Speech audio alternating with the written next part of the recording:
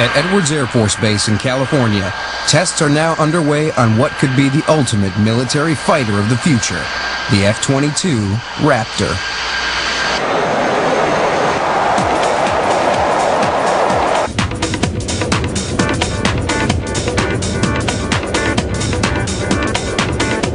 I think any fighter pilot, once he gets his hands on an F-22 Raptor, I think he's going to recognize it as the most air-dominant fighter that's ever been seen.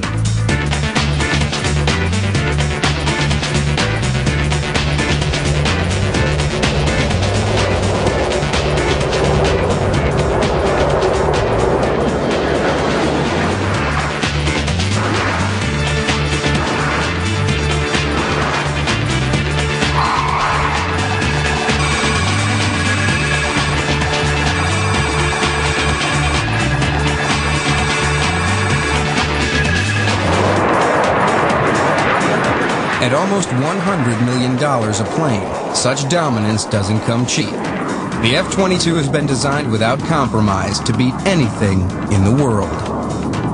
It will take over the role of the F-15 as the United States air superiority fighter, but it's not due to come into service until 2010.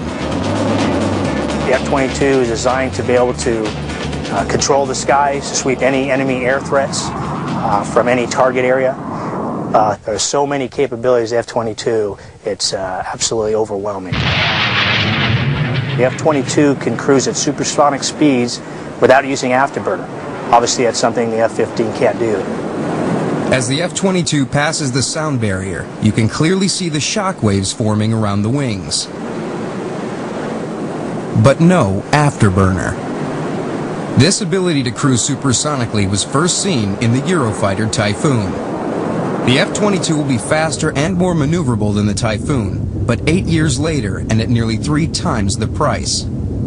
Also, the Raptor is stealthy. It uses technology pioneered on the F-117, and on a radar screen, the Raptor looks like a bee.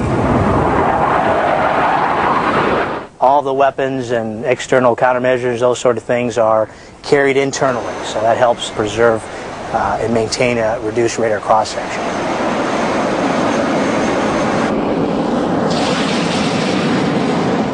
As you look into the intake here, in this case the left engine, you cannot see, no matter how hard you try, to see the engine face. You cannot see it because of the geometry of the inlet. As we move to the back of the F-22, you can see the pitch vectoring nozzles that will vector up and down as required to give the pilot the performance and maneuverability that he needs. These thrust vector controls will allow Fast Eddie greater maneuverability in a dogfight and are likely to become a common sight on fighters of the future. The F-22 will be the first jet on active duty to achieve super maneuverability.